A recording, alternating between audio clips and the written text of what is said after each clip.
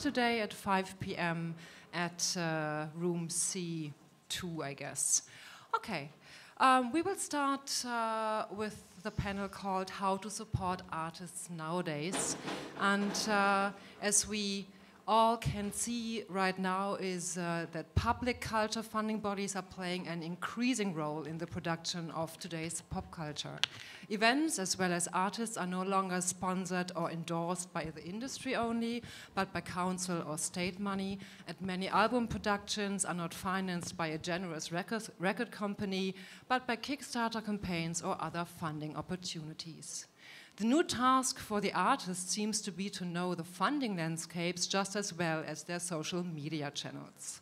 Today I would like to introduce you to three innovative thinkers in the expanding field of artist support, and we would like to show and discuss the best possible ways of helping artists to be creative and successful. To my left, I would like to introduce you to Katja. Katja has been appointed music representative of Berlin by the Berlin Senate in January 2013, and she is leading the newly established Music Board Berlin. On my right side, it's Vanessa Reed. Vanessa is Executive Director of the PRS for Music Foundation, the UK's leading charitable funder of music across all genres. And to my very far right, you see Anna Acquistapace. Is that the right pronunciation? Acquistapace. Acquistapace, I'm sorry. Should have asked before. It's okay. Anna is the co-founder and director of Zoolabs in West Oakland, USA. Zoolabs is a private recording studio as well as a think tank, I would say, specialized in the development of new models to support creative careers. Before we hear more about the different funding bodies, I would like to know some more things about you actually. How many artists have we got in the audience? Okay, not many, but some of you. Any one of you has applied for funding money ever? No, okay. Oh yeah, just in the very back. And did you succeed? Yeah? She did. Okay, cool. Maybe we talk to you later then. Okay, I would really like to start with the Berlin Music Board, Katja. And I would really like to ask you to give us an overview of your work and of the work of the Music Board. Yeah, so as you already said, we are very new, so we started last year. And the idea was to build up a new way of supporting pop culture. Because in Berlin, we've got about 400 million euros per year to support the theaters and opera houses and stuff like this.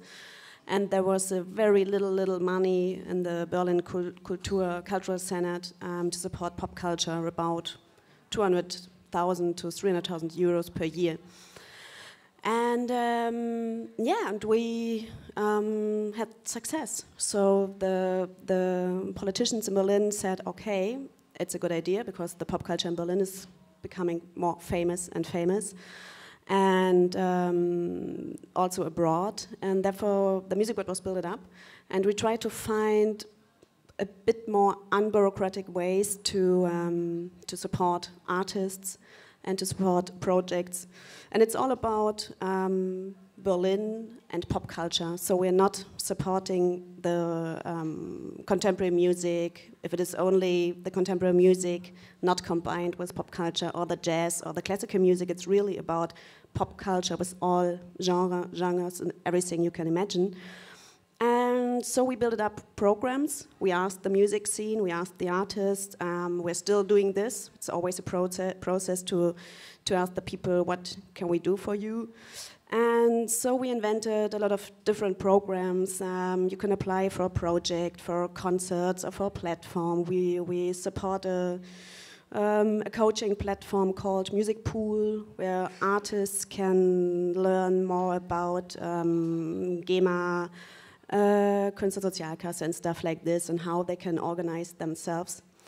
And what we really do, and this is really new in Germany, is that we said, okay, we really trust our artists, and every artist, musician, pop culture musician living and working in Berlin, doesn't matter where you're from, can apply for a residency scholarship thing. And that's really cool. So we've got per year about 50 to 14 scholarship people, and we support the artists directly. Maybe I can come to this a bit later in detail. So that's what we are doing. In a way, we're supporting projects, artists, and we are also moderating and trying to help the club scene, supporting the club commission to moderate between new neighbors, clubs, investors, and stuff like this. So it's not only funding work, but also political work that you do. For sure, in a way, I'm not a politician, but in a way, yes, I try to moderate. So that's really new. You don't have something like this in Munich or Frankfurt or Hamburg, that you've got someone sitting there between the music scene and the politicians and the bureaucratic people to moderate something. That's really new, and that's me. That's sometimes it's a hard job. Yeah, it's a hard job. I think you come from an event manager background, so it I hate the word event manager. Yeah, I'm sorry for that. What would you call it yourself? I did a lot of different kinds of production. I was a producer for contemporary music. Yeah. I worked with Karl-Heinz Stockhausen and stuff like this. Okay. So I did a big variety of different projects, curating projects, bringing people together, doing stuff between dance, video, art, and music. Yeah. So it's not event management. Okay, no. Sorry. But do you find it particularly difficult to work with bureaucracy like you have to do? No, it's really, Berlin is really a place and completely change every time from year to year. And we've got some very young people sitting in the Rote Rathaus with the mayor, like Björn Böning or Tatjana Kaube, working with the music board, trying to, they help us and they are they give the money. And therefore that makes it really cool. Cool, that's really, it's a cool work because because they are young and they understand what it's all about. And sometimes, for sure, if you go to the little quarters, we've got all these different quarters in Berlin, talking to them and trying to explain them how important clubs are for Berlin. What's the impact coming out of this? How important is that we've got a Berghain and a Tresor and a Watergate and stuff like this? Sometimes you really have to, because you have to know they've never been there, and they cannot really imagine what it really means to the people. It's missionary work. Yes, for sure, it's missionary work. Yeah, but that's really I like to do this. Yeah. I think the most interesting question for artists is how to actually get into the program. So what skills do you have to have as an artist? What kind of creative skills or also business skills do you have to apply and to also succeed and maybe get the funding? What are the most important things that you have to bring? Yeah. At the end, only the jury, the board, really knows this because they decide this. Yeah. You have to apply, you have to fill out an application form, it's very simple. You have to tell us what you want to do for the next time, what's your project, you want to do a new album, want to write down new songs, want to do research abroad or something like this. And you have to send in 3 new tracks. And you have to be on your way. So we are not supporting the very, very young coming from school or still at school. Okay, we are supporting very young artists right now, 20 and 21, okay. But they are doing music for a long time, so they started very, very early. And we are not supporting the big ones, the big bands, very successful bands or artists. So all of them, they have to be on their way. And they have to, they just have to, how to say, in a way they have to be, how How? What did you say? What did you say? What was the question? How are they? Like what kind of skills you have to bring? Is it especially difficult, for instance, to fill in the application? Do you have to be very business savvy, meaning you have to fill in a budget plan and all? Yes, you have to. You have to do all of this, but it's very simple. You have to make a budget plan. You just have to tell us what do you want to do with 10,000 euros. What is the project?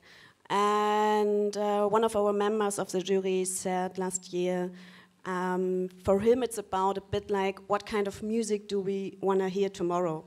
So it's a bit like hearing, really hear something new, maybe you never heard before, or really a project that's really interesting. And I think what's really new is that we give the money directly to the artist, so it's not going to a label, the management, or someone else.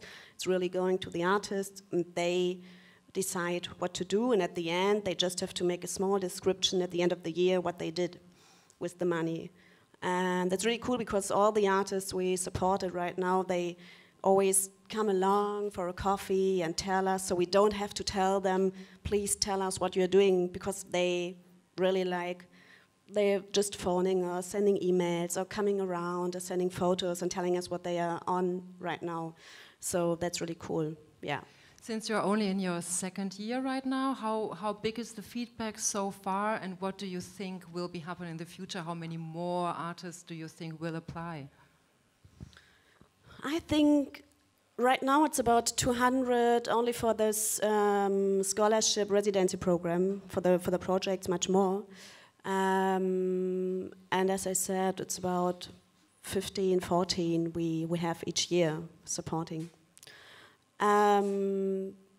Maybe we will get more money to spend more money directly to help the artists. It's really maybe also important to say that all the projects we are supporting are in a way coming back to the artists with money or with the possibility to play concerts and to get money. So we are really into this. We really love the artists, so we want the people to pay the artists. So sometimes people ask us and say, oh, you know so many artists, and can they play?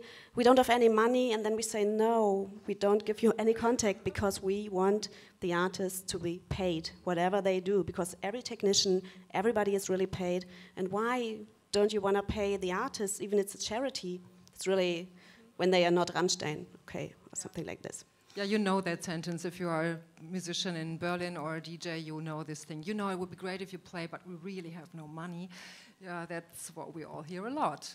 Yeah. But that's also, I think, one of the basic reasons why you actually started this program, because we have a lot of artists, but it's really difficult to find the good ones and then really support them. Do you already have feedback from artists where the help from last year really got them to a new place, to a new step? Yeah, it's really cool. We supported Fia. She came from Australia. She told us this year, and we supported her last year. And she said that with our help, she could finish her album, and we told a lot of people about Fia, and so she made a lot of concerts and festivals.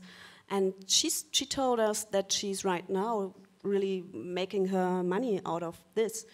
So that's the only job, just being a musician, and that's really cool. And right now we've got some artists like Black Cracker or Larry, and they play at Berlin Festival and Berlin Music Week right now, and they are really growing up. And sometimes it's just they do not need so much money. It's just a little money to help them to go the next step. And then sometimes it's really working, and that's really cool to see, because nobody really knows. We are not God. Nobody knows if the jury make the right decision with the artists. And even if someone not famous next year, that's not our mission to have famous people for Rolling Stone or whatever. It's just about we want to help them, and we trust them, and we think they are good, and they have to choose their way of life for the next years, or decide if they want to be musicians still in 2 years or 3 or whatever. Before we look further into the ways artists want or should be supported, I would like to go to my other speakers. First of all, Vanessa, you, wait, I have to do this, otherwise I'm getting lost. You are working for the PRS for Music Foundation, and in case you don't know, the PRS is the English equivalent to the GEMA. I would like to leave that uncommented, otherwise we just go into a different discussion. We don't want that now, but just as a fact is a company like the GEMA can actually do something good. And this is what we have here. Vanessa, could you describe what your foundation is doing and what your work is and what happened in the last couple of years? Sure. So PRS for Music Foundation is the leading charitable funder of new music, but we also like to operate as a development agency, really, and we want to be a catalyst for the development of new music and artist development as well. So we were set up in 2000 by PRS. They wanted to create an independent charity that could fairly distribute a donation from them to music across all genres. I think previously the donations from the Collecting Society had mainly gone to classical music, so it's kind of echoing what Katja was saying about where any kind of charitable money tends to go. And since we were founded, we've really kind of grown what we do because many other funders trust us as the ultimate channel for reaching emerging artists and, you know, really talented young composers and songwriters in the UK. So one of the things that I've been most excited about in the last couple of years is that we've launched the first talent development fund for artists working in pop music in England by being awarded £500,000 from Arts Council England, which is obviously the main public funder of the arts in England.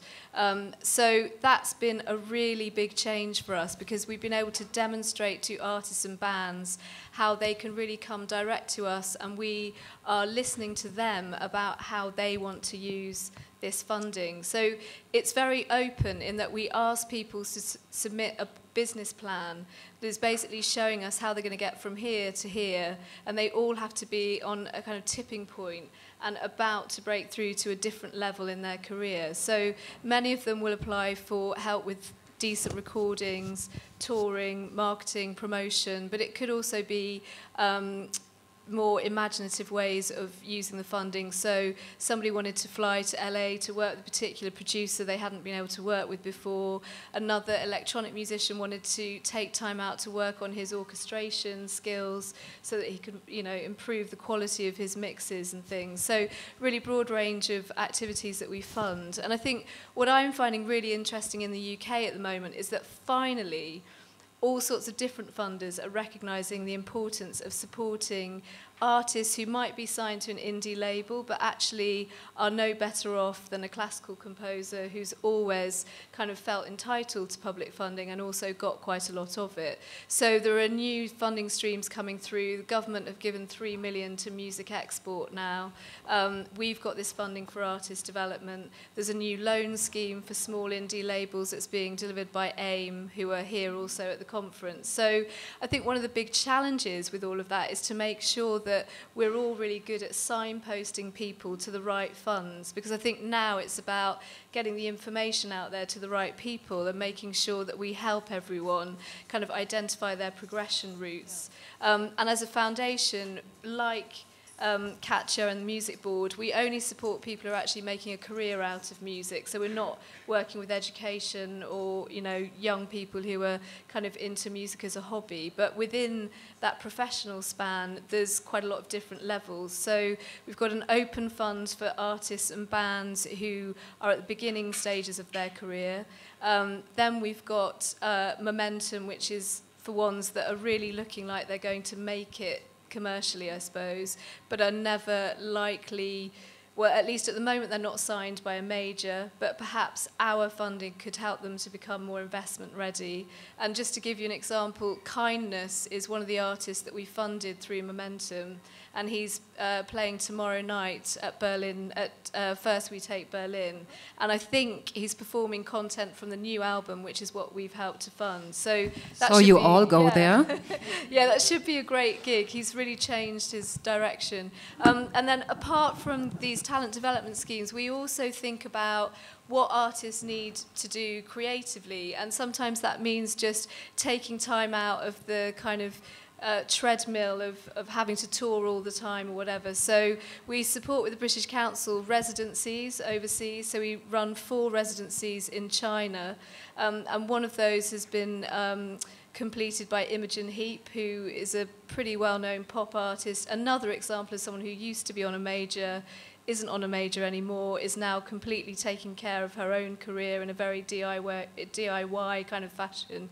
And one of the tracks on her new album was completely composed with sounds taken from the city in China that she was living in for 6 weeks. And her video is completely populated with all just kind of citizens of the city that she met, that she wanted to kind of present in her video as a day in the life of this city. So there's some different ways, I think, in which you can support talent development. Some of them don't necessarily have anything to do with business results, and others are much more clearly linked to, you know, how people can make their careers sustainable. 68% of all the people who apply to Momentum are in full-time or part-time jobs other than music. Yeah.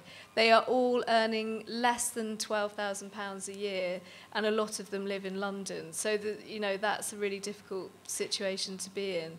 How many artists have applied, for instance, last year, just in comparison to the music board? Well, we've had, I think what we've realised, and it's a good thing, is that we've completely identified a massive gap in funding that is really needed.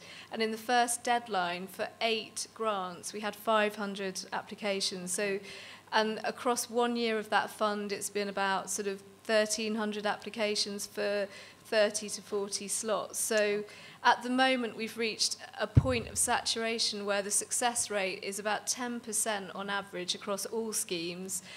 For some of them, it's a bit lower than that. So I think for those of you I saw putting your hands up saying you'd applied for things and you didn't get through, I mean, the message we give to people is that it's always worth trying again, and maybe even make sure that you're going for the right kind of funding, because quite often the people who apply to Momentum, we kind of recognise with the independent experts that actually, you know, make the decisions for us, we recognise that they would benefit from other kinds of funding, but they're not ready for that fund yet. So I think another part of our service is to make sure we give useful feedback. And the other thing, I mean, thinking about being a politician, me too, I'm not a politician, but I think as a funder, you can do things that give out pretty strong messages. So one other scheme that we launched 3 years ago is called Women Make Music, and that's responding to the fact that amongst the membership of PRS, which is a membership body for all songwriters and composers in the UK, only 14% of them are women. So it was an experiment to see what would happen if we launched a fund that was called Women Make Music for any kind of musicians. So it could be pop, electronic, rock, classical, jazz, folk. And what happened was we had about, I think it was 750 applications for what in the end ended up being about 90 slots across 3 years. And 85% of those people had never applied to us before. And they could have done, because we have a fund for individuals, but it took us kind of calling directly to them, this is for women, that gave them the confidence to come forward. And I've even had feedback from some of the most talented women who applied, who said they just weren't sure that they would get it if they'd applied for the other scheme, or they weren't sure that they were good enough. So I think it's kind of teaching us a lot about some of those barriers for women in the music industry as well. Just a short question to Katja. Can you recall how many of your applicants were actually female? We've got a lot. Yeah. And we say that we support 50-50, male and female. when we support, and also in our jury and in my board members and everything. I really into this, and we supported like this female pressure project and a lot of different things. And again this year, and yeah, so I think because Berlin is the city for queer music, for sure, and so we are very much into this, but in a very natural way, I would say. So you're not considering to make up a fund extra for women? It's nothing that really is in need? No, because we say no, because we make it 50-50. And I tell my board members and my jury that they have to decide like this. It's always the quality first of all, but then we say, okay, please have a look at this woman and blah blah blah. So, and that's really nearly working. But still, it's still a very, very big topic, because in most of the panels or discussions or big meetings, I am the only woman. And when I tell the people where are the other women, when they build up something new and they say, because you are here, and I said, no, I'm the only, it's not asked. And then they said, yeah, but there are no women. And I said, no, there are this, and this, and then. So it's always like this. Yeah. Well, I don't want to turn this into a men-female discussion now, but I think it's just an interesting point to see that here in Berlin we actually have a kind of a balanced male-female applicants numbers, right? So that's kind of interesting. What I found really interesting about your project is when I think of the UK and the UK pop music, then for me this is like, you know, historically one of the most vivid and interesting pop culture anyways, and they always had this kind of, you know, it was all global. It was always a global phenomena, and the whole world wants English music. So I was like, why is it now important to have funding to support artists? What changed? Yeah, this is where I have to be very careful that I don't offend anybody who works for a major record label. There's been quite a lot of debate in the press about the launch of Momentum, our talent development fund, because there is an implication, I suppose, with the fund that the labels are not investing as much in talent as they used to. And the way I see it is that this fund is a complement to what the majors are doing. I think the reason it has to exist is because we, as a foundation, and I personally as well, feel very passionately about the breadth of talent in the UK and the diversity of new music that's being created. And the majors just can't embrace that full diversity, because not all of it will be commercially sustainable in the way that they need it to be now to keep the businesses going. And obviously I think, you know, we all know that changes in the way that music is consumed, etc., have meant that there's just been a lot less money flying around than there used to be.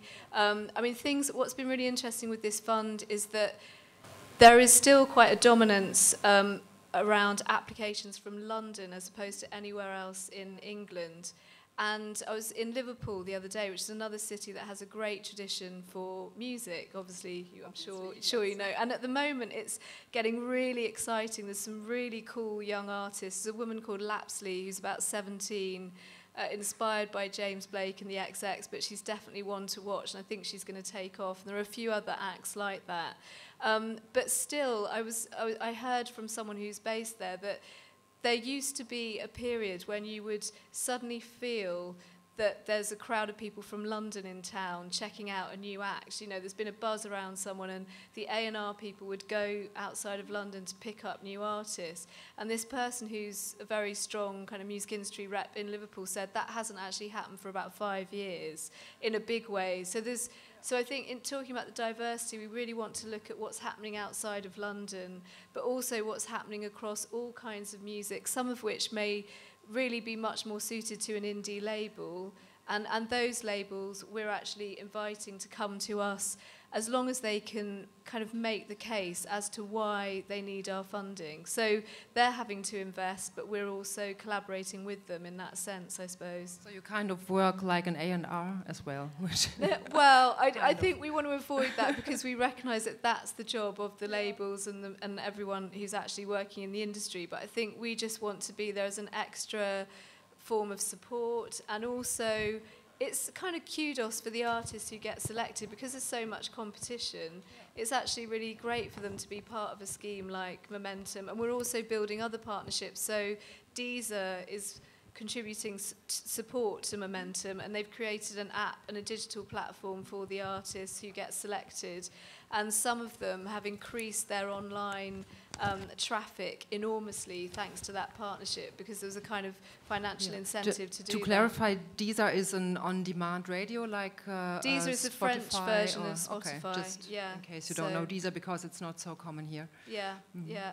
And we also partner recently with BBC Introducing, so that the acts are going to get broadcast opportunities when we support them to perform overseas. So we can bring other additional benefits. And the other piece of feedback that Anna and I were talking about is the kind of professional development that's implied when you have to put together a business plan and a case for funding.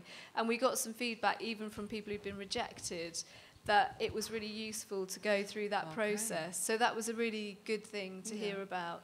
But I mean, unlike, I think, with Anna, we're not doing hands-on, we're not doing the hands-on mentoring ourselves, but we're kind of getting as close as we can to that as a pretty small independent funder. Anna, speaking of business plans for artists, I think this is also one of your prominent ways of supporting artists. Please tell us about your project, and maybe also about the situation in the US where artist funding is not a tradition, right? Yeah, that's definitely true. It's a major difference with a lot of the European countries that have actively supported lots of forms of culture, including music, for a long time. We have a much more market-based approach to culture. So I'm here from Zoolabs, which is in California, Oakland. We run a music accelerator. We call it the Zoolabs Music Residency. It's somewhere between a traditional artist residency, where you're given time and space and resources to create new work, and a business accelerator, which, being from the Bay Area, we're sort of steeped in this idea of the startup, and there are a lot of accelerators and incubators that support startups and help them get off the ground. And so what we saw was a real need for teams of music-making entrepreneurs to be supported and given the tools, a lot of the similar tools that are used for startup companies. But we took the best and then we tweaked, the rest of it, and really have been developing a curriculum for musicians. So to tell you a little more about the actual residency, these teams, they come, they live at the studio. They spend their mornings in workshops and getting mentorship, and then their afternoons in the studio with an engineer. So it's all expenses paid. We're a nonprofit. So we get our funding from private donors. And at the end of the residency, they come away with new high-quality recorded songs. And they also come away with a business plan that they've developed thanks to these workshops. So we really, part of what we find really original about our approach is both this, it's a dual focus on the art and the business. And more, and this is what we're hearing right here from all of us, is that musicians are really having to take responsibility for their business more than ever before, because the traditional channels of artist support have they've been in flux and they've really been crumbling. So we think it's it's great for them to be empowered with these tools to do business, and really they're doing it already. I mean, musicians have been entrepreneurial forever, since the beginning of time. So that's not a new thing, but I think a lot of the channels that are available to them are new. And one of our major ethos is that we don't have answers, we help you ask the right questions. So we're not trying to give a formula of how to succeed in music. We are trying to bring together really smart people, including the musicians themselves, to develop these future-facing models that will help them build sustainable careers. What did you learn so far? What do artists need the most? What is like the most efficient thing for them to take out of these residencies? That is a really good question, and I don't think I have a clear answer, because what we've found is that bands, and we like to call them teams, especially in our residency, because sometimes they're bands, like traditional, 4 musicians or something, but sometimes they're a different configuration, and we really embrace that. Maybe it's a producer and a singer and a manager, so it doesn't have to be that specific configuration. But there are a lot of new ways to go about building a career. And so for us, what we feel like is the most important is this idea of mentorship and this idea of innovation. And so that innovation can come from different places. And for what we're doing, we're trying to break open their creativity, unleash their creativity on the business model. Yeah. But so we go through tools instead of, I think the most efficient way if I were to answer the question directly, is to give them a new perspective on their music business. And one that is in line with what they want to do. So if they want to create really original video content because that's how they feel like their audience is engaging with them, then they need to develop an idea, maybe this is somewhere where they go out and they look for a partner that will give them the funding to do this. And I think that's maybe one of the differences with what I've been hearing Vanessa and Katja talk about, is that we're not actually giving money to the artists. And that was a decision we made early on. The owners of the recording studio where we run out of, they make the joke that they know 100 ways not to support an artist, because they've been, for the last 8 years, they've been running this studio, and they always wanted to have an idea of music incubation.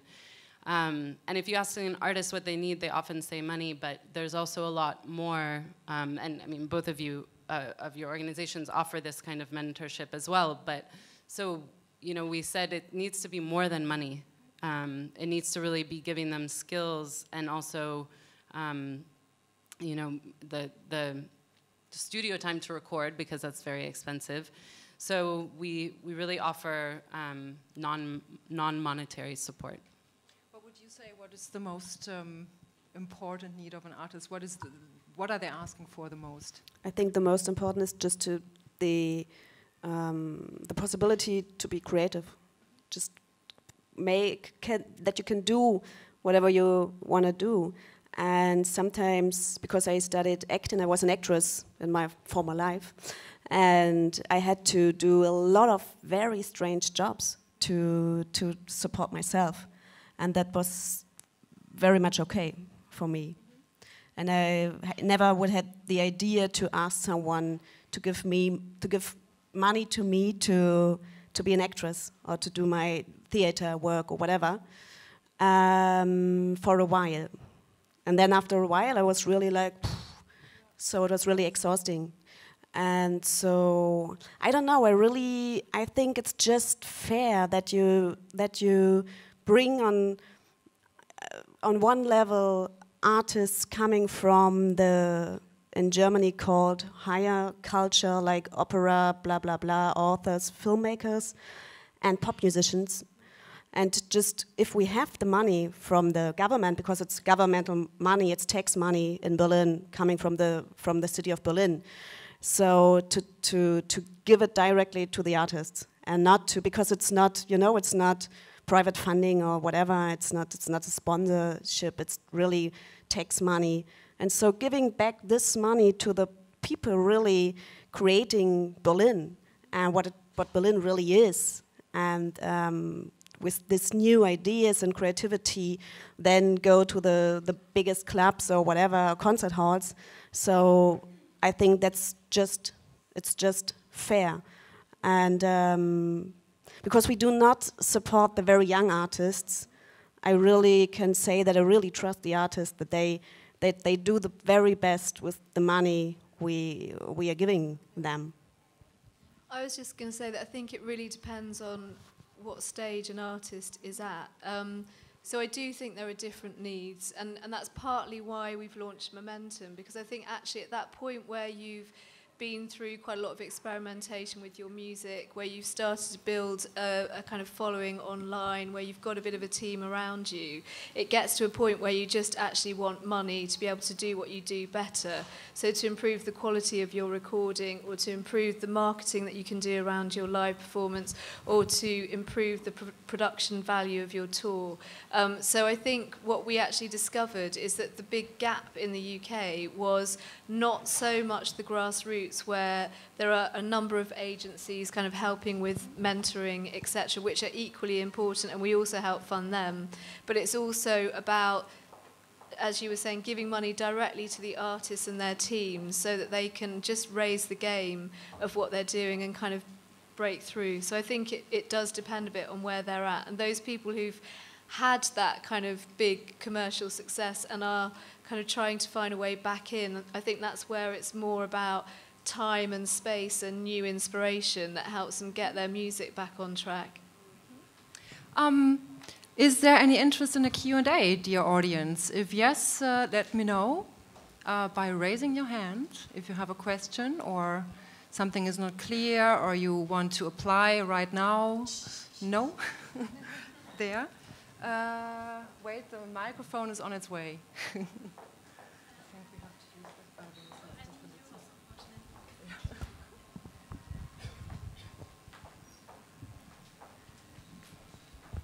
Thanks very much. Just a question for Anna. You said that there are private investors you get the money from, which is obviously a great thing. And you are non-profit, which is great as well. So what are their interests there? Are they then a part of the business, just your business or the musician's business? How does that work? Yeah. Well, first and foremost, these are people who are passionate about music and really interested in supporting the discovery of new models for contemporary music. So I think that passion is what leads them to invest in our programs. And second, for the nonprofit, we have, so on all the music that's created in the residency, we have a publishing administration deal with the songs. So we have 10% that is owned by the nonprofit. So if something is to come of some of the songs that come out of there, the money will go back into funding projects and new, music creation in the future. So I think, it's a very modest exchange, but that way we stay in touch with the music that's created in our residency. Did that answer your question? Yeah. Anything? Oh, back there.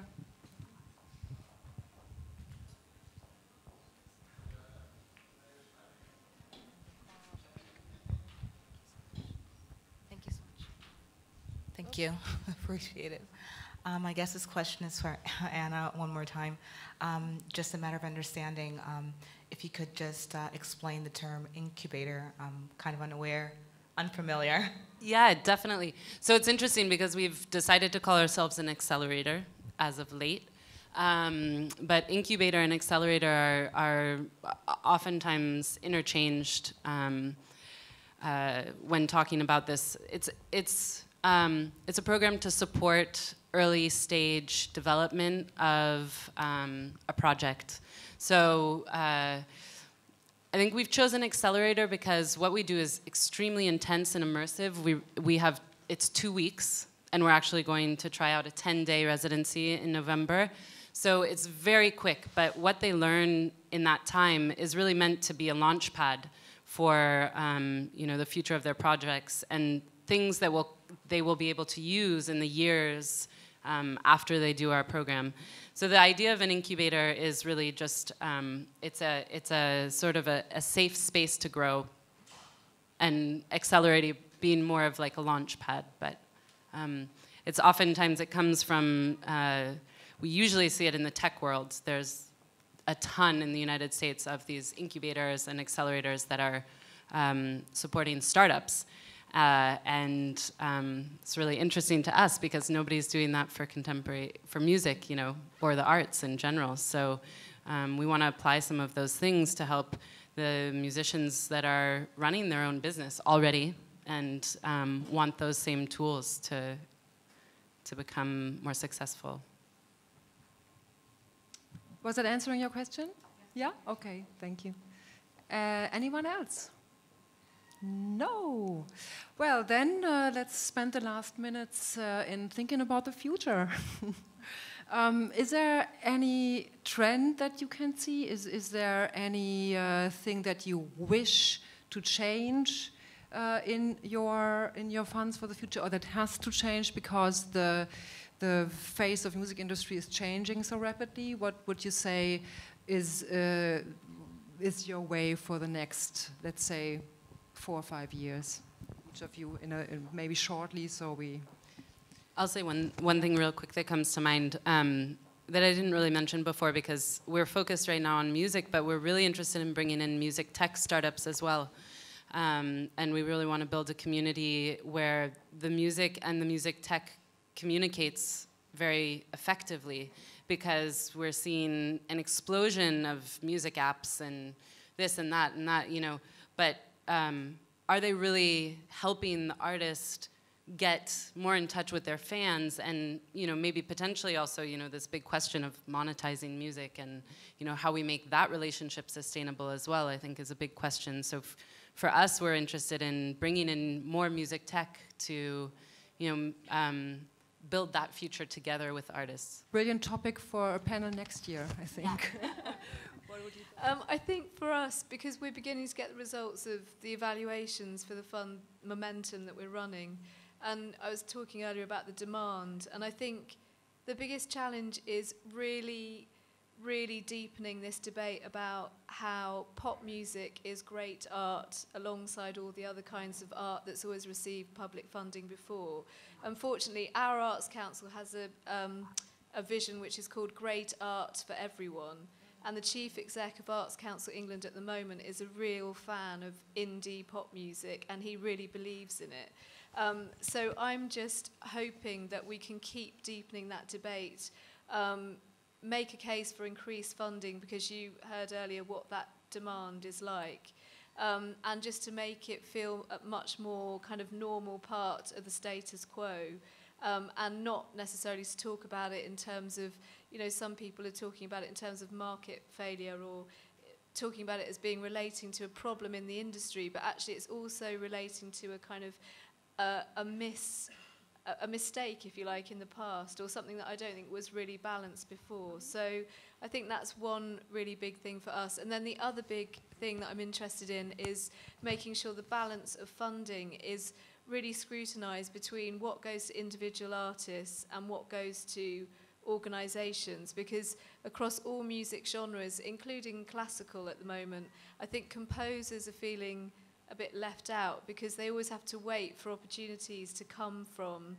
the organisations that receive all the public funding. So I think creating the right spread of support across individual artists and bands, and the infrastructure too, is something that needs to be looked at and kind of fine-tuned. Okay. Katja? Yeah, or it would be very nice if we could say in Germany that we've got contemporary music, and that means really pop music, like in England, for example, because as I said before, we still have got this gap between high culture music and lower music, the bit yeah, the bit dirty pop music scene and techno stuff and stuff like this. So that would be very, very cool if we can just say, okay, we mean contemporary music, and that really means pop music and pop culture, so that I don't have to be a missioner so much, maybe in the future. And then for sure it would be cool to have something like what Vanessa is creating and doing with PRS for Music Foundation, something like GEMA should maybe think about. I know for sure they give a lot of money to the composers, artists and stuff like this. They have a lot of money, but maybe to think about something like a foundation supporting contemporary music, pop culture in a way would be cool. Would be really cool. In a way, they support Initiative Musik. To be honest, they help them with their costs for their office, and so they do this already. For sure, we need more money if we compare our foundation to other foundations for classical music or filmmaking or whatever. But also, we do not need only money, we also need in Berlin, that's very special for Berlin, because the city is really growing and growing and growing. So we also need the space for the artists, and we need affordable space so that people really can do what they want to do. And so but it's really, it's going on a very good discussion in Berlin right now. I think we are on a way to that everybody really gets to know, okay, this is really, it is important. So many people are coming to Berlin just because of the clubs, the music scene, the techno scene, all this. And so maybe the importance of this this part of Berlin has to be politically embraced. Yes, they are on their way. Yeah, but they're on their way. Yeah, I would like to encourage all of you to apply wherever you come from. If you're an artist, don't be, scared off by the bureaucratics or whatever. It's pretty easy, especially, I have to say, the website for the music board is very easy, very nice to go through. It's not so difficult to understand how to apply. So don't be taken aback by, budget plans or whatever. You can do it. And thank you for listening. I hope you have a good time, and see you later. Bye. Thank you.